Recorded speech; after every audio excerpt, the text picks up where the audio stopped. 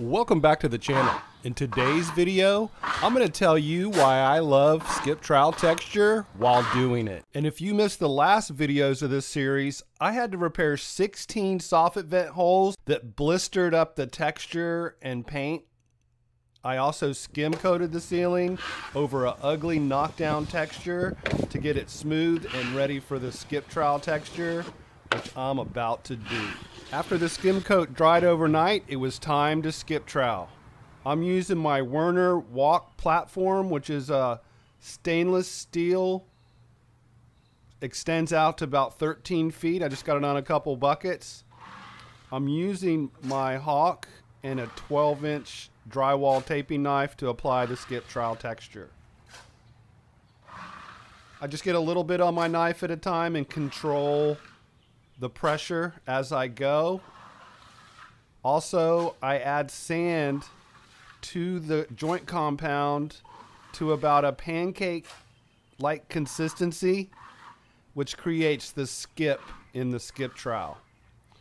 Keep in mind that skip trowel is a regional term, so what is skip trowel here in Florida and other areas could actually look like a different texture. So always check and see exactly what these textures are called in your area. So it moves pretty fast, and some of the things I love about skip trowel texture is its hiding ability. You don't have to do a lot of prep to cover and protect stuff because it's by hand. If I was spraying a knockdown texture, everything in the area would have to be covered except the ceiling. So this goes super fast. It's a great Mediterranean look, and it hides a multitude of sins.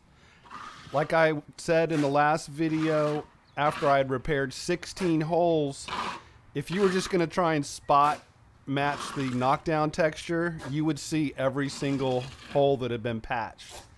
But by skim coating over the entire ceiling, it gives me a fresh canvas to start new, and the ceiling will be flawless. Even though it had been repaired, there was a big crack going across it. So the skip trowel texture really can help you out, and it's doable for a DIYer as well. I like to apply it in one direction, and then when I knock it down in the opposite direction. You see, it's a good look. Goes fast, super durable, and I know a lot of people here in Florida by the pool patios, we have drywall ceilings. It's not a big deal. The key is in your coatings. A nice, thick, heavy-bodied primer and exterior paint will protect this ceiling for years to come. There's the texture a little close up. I do about a probably 3 foot by 4 foot section and then knock it down. And when I knock it down, I go across what the pool was. You don't have to do it that way.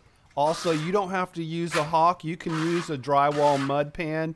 I've had guys work for me that preferred to do it out of a mud pan instead of a Hawk. This is how I just learned to do it. I also do stucco. So it's just a personal preference, but for me, the Hawk works great.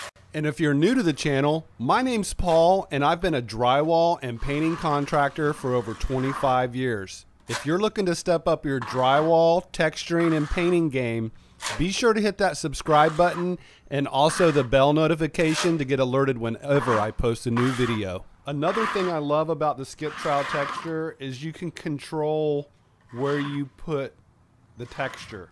If you're trying to control where you put the texture with the knockdown over a repair or something, it's just going to start piling up, and then when you go knock it down, it's just going to be a big flat spot of texture, and it makes it obvious where the repairs are. So with the skip trowel, you can just control it as you need.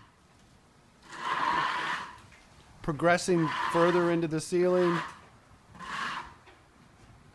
that's where the repairs were. Again, you can't even see where they were, especially with this skip trowel texture.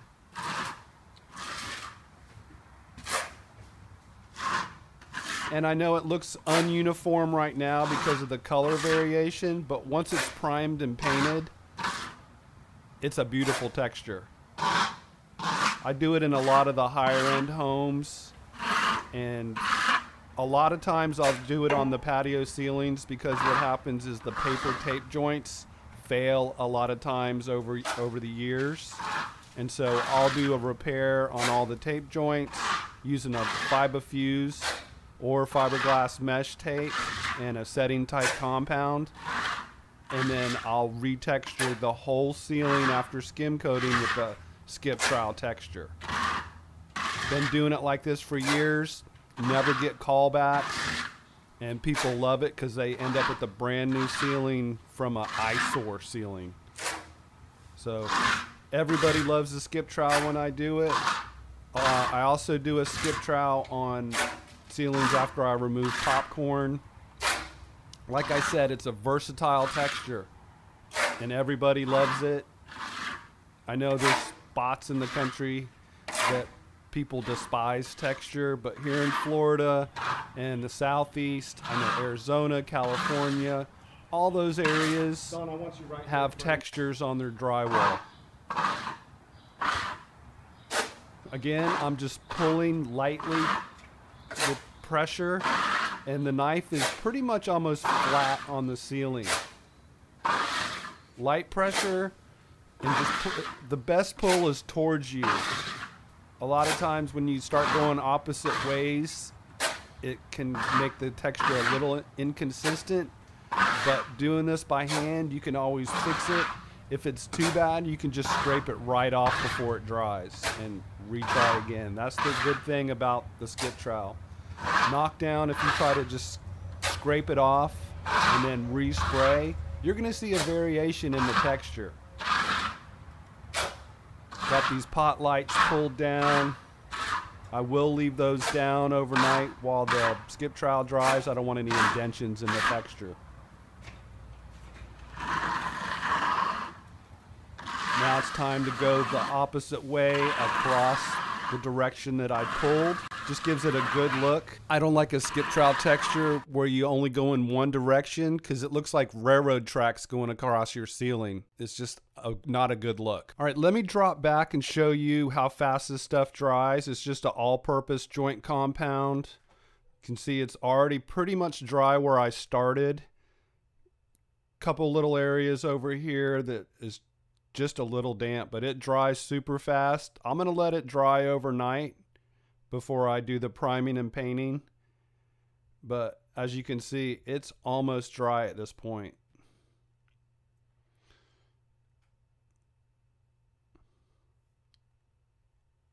Isn't that a good look? I'm pretty stoked on that. The homeowners are very stoked. Can't wait to get it painted. Like I said in a previous video, they're putting their house on the market, so they wanted to do it right and make it look good without breaking the bank as well. So it's not a giant ceiling, just a decent amount. I can do every step in a day. So that worked out pretty good. All right, there's kind of an overview of the area. Again, this is an oceanfront house. Killer location. And stay tuned for next week's video where I show you some tricks of the trade for priming and painting the ceiling.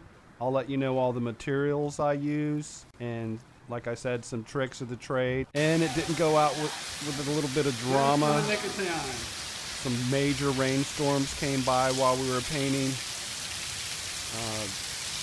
It can get ugly sometimes when you're painting exteriors here in Florida.